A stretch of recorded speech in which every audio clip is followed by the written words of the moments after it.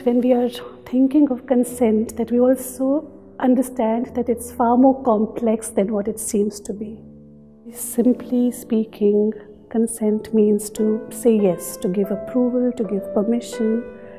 I'm okay with this, for instance. What is tricky here is that when we say this sentence, there are two very important aspects that need attention. One, the I, who is consenting. The other is this, what am I consenting to? One needs to have some bit of understanding of who this I is. Who is this I? Is this I? मैं कहाँ से आया? कहाँ बड़ा हुआ? और अब इस बड़े शहर में?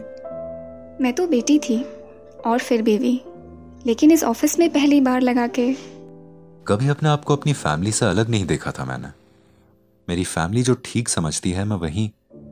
आपको पता है हम मिडिल क्लास फैमिली का मेन मोटो क्या है?